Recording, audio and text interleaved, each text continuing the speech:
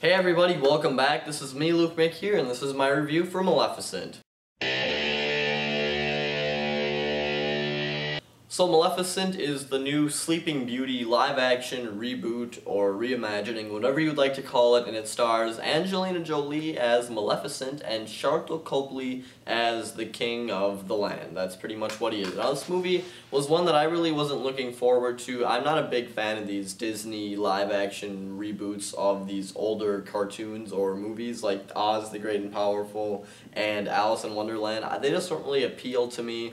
I don't like their fantasy elements that much, and this movie is definitely trying really hard to be like a Lord of the Rings epic story, but then it also has these other moments in the movie, these other kind of more toned down scenes where you really get to the heart of the characters that I personally enjoyed more. So, right off the bat, I'm just going to say this: Angelina Jolie is magnificent as Maleficent. She plays the role very, very well. She fits right into it. She gives it a lot of heart and a lot of emotion is put into her role, and I thought she did a very good job. Sharlto Copley as well in this movie, he was okay. I mean, I like him as an actor a lot. I loved him in District 9 and Elysium and even the A-Team, but I don't think that his character in this movie, I mean, he was developed and he did have a relationship with Angelina Jolie's character of Maleficent, but I feel like his motives and some of the decisions that his character made and the actions he took to sort of prevent certain events from happening didn't make a whole lot of sense. I didn't really like his role in the movie. I liked him, but I didn't really like his character that much.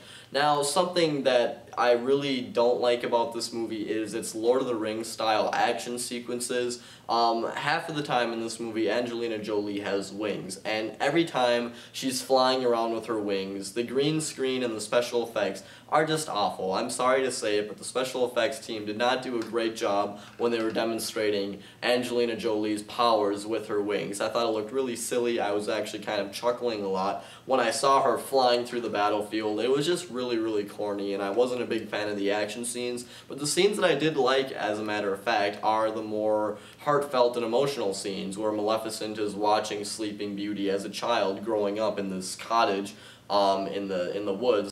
But I like the more toned down scenes where Maleficent was actually showing her emotion so we could see that she actually cared for this child. Honestly, I don't know why this movie was made. I don't think it was really that necessary. I mean, it wasn't an awful movie by any means, but I just don't see the point in it. It was basically just a retelling and a rehash of Sleeping Beauty, but with a different twist on it. But I honestly don't know who was demanding this movie and who really wanted to see this movie, because to be honest with you guys, I didn't want to see this movie, and I don't really care for the story that much or the characters. It just isn't really something that I care that much about. So I'm going to give Maleficent 2 out of 5 stars. It's decent. If you guys like these live-action Disney reboots of sorts, you guys would probably like this movie. If you like any of the Disney princesses, you'll probably like it as well. But I just didn't think that it was very interesting to me.